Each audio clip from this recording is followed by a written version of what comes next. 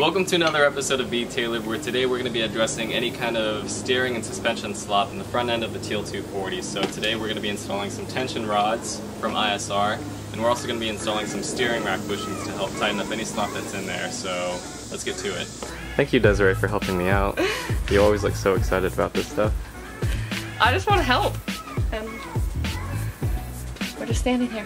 So since the TL240 didn't come with any tension rods, it was pretty necessary to get some new ones. So we've got some ISR offset ones, which will give you a little more angle if you have the right supporting mods for that. But it should be pretty simple, just bolt-in stuff. It's going to lay on top of the lower control arm here, bolted in to a tension rod holder. Power brace? It's not a power brace. I'm not sure what this is. But we're going to bolt it in. So like I said before, this is going to be a super easy install. Normally, if you have your stock tension rods or whatever tension rods you have on there, you'd measure them up, compare the lengths of them, and make sure they're the same distance to save you some alignment time at the shop. But since we don't have any tension rods to mock up against to get a good length for this, I'm just going to zero them out, so this should give us a lot of caster, I think. And then we should be able to go from there. They're really adjustable, so we're not going to have any problems or anything with that.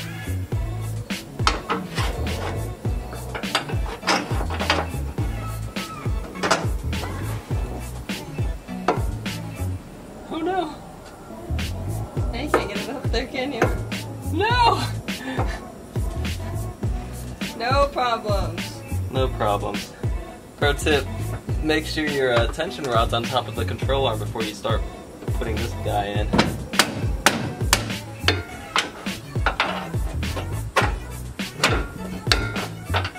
So if you go to line up your tension rod and these bolts don't line up over here, you can always adjust this out.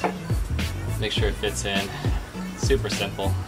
ISR was nice enough to supply us with some new bolts for the control arm, but I may have lost the nuts. I'm not sure if they provide those, so just a heads up if you do get some ISR arms. Could not find the nuts for these bolts that they gave us.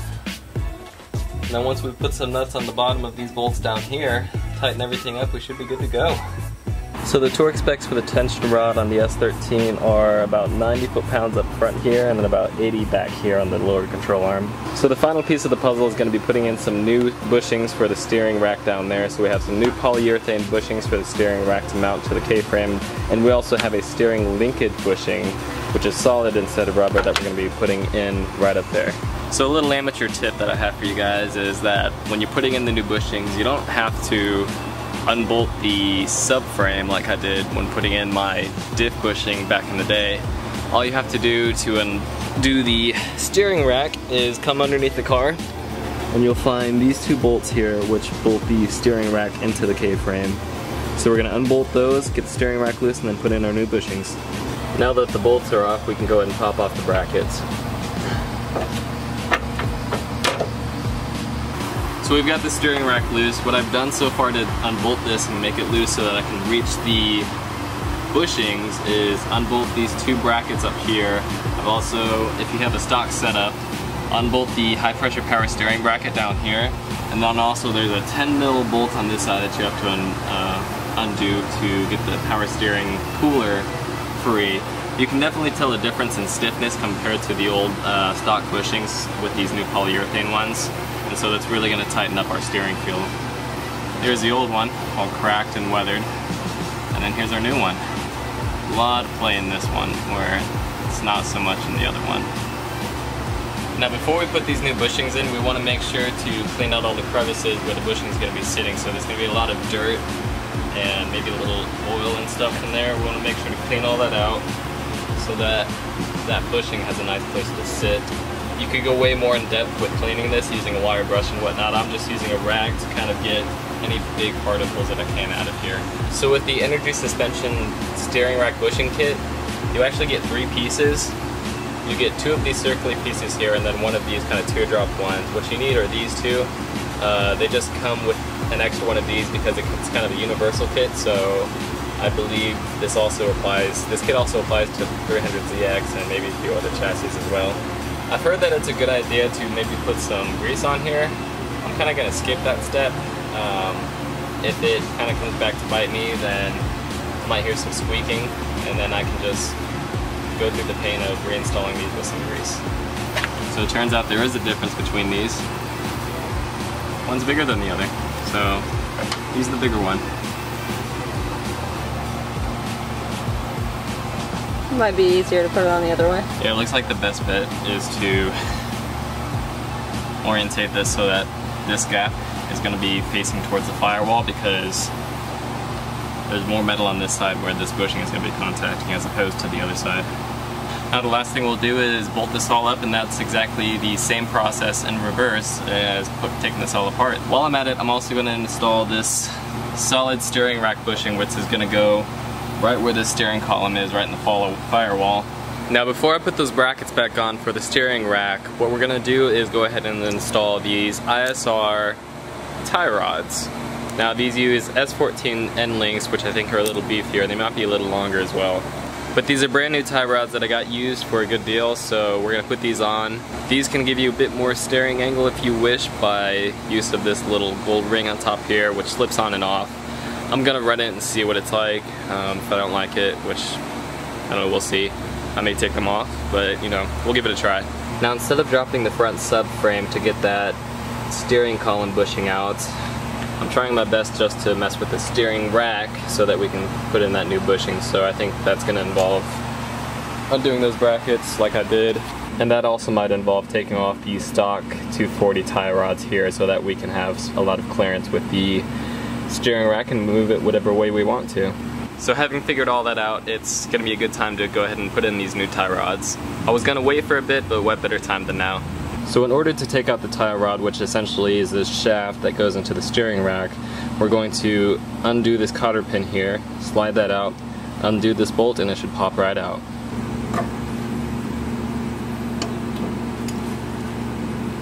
Alright, after a little bit of work with some PB Blaster and a hammer, these tie rods are all set to go out. Now we have full range of the steering rack. Now I wanted to make a point of when I disconnect the tie rod from the hub that I wanted the hubs to be as straight as possible. It was kind of hard since there's no steering wheel in the car, but I just kind of eyeballed it to make sure that everything was straight. It may not matter all that much, but I just wanted to make sure that things were straight before I took them off so that I'd be sure they were straight when I put them back on. So now that we have the steering column bushing out of the firewall, I kind of wanted to show you guys the differences between the two and why upgrading to an aftermarket one is a worthy upgrade for your 240SX or just your car in general. So the OEM piece is made of rubber, there's a bit of play in it.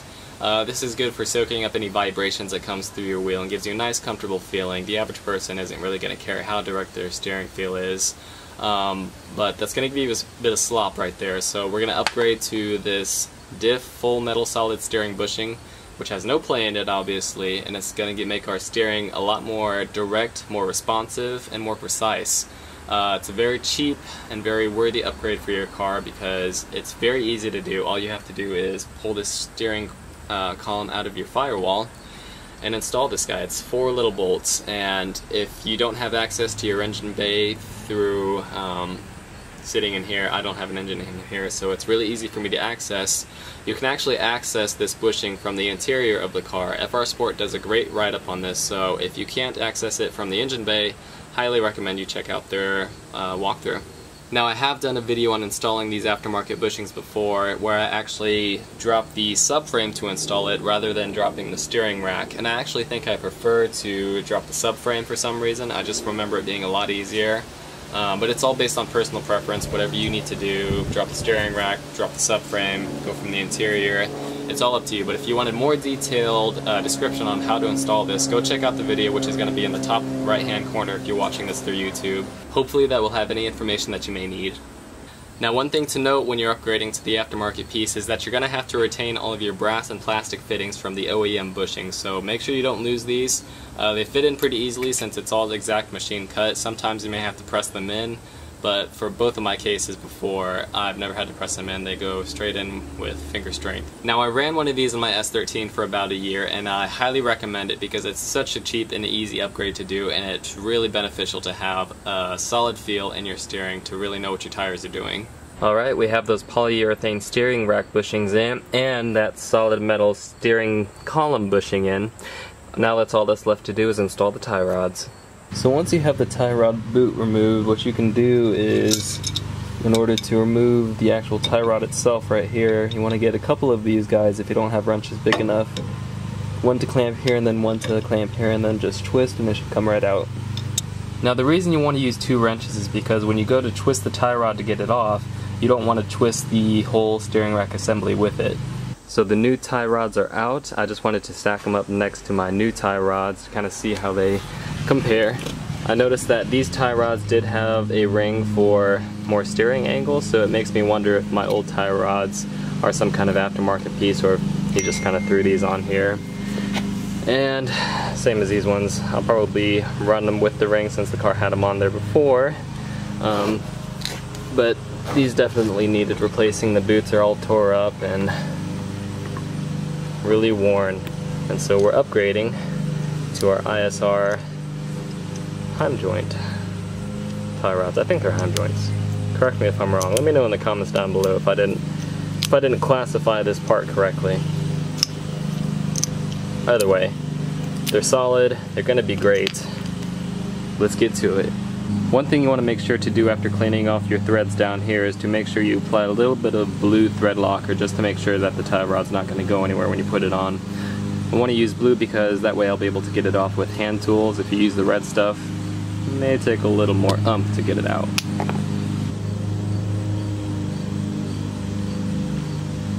Alright, so we finally have the inner tie rod installed. Wasn't too hard. Next bit we have to install is the outer tie rod. Shouldn't take too much. All we have to do is thread in the outer tie rod onto the inner tie rod and seize it down with that nut, bolt it to the hub, and we should be good to go.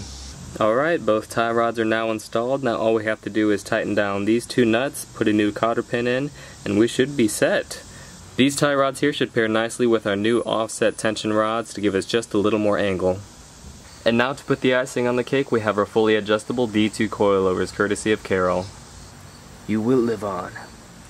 It is 100% likely that the alignment's going to be off after installing all these new suspension and steering components, so it's critical that we hit the alignment shop as soon as this car hits the road so that we can see the full capability that these parts have.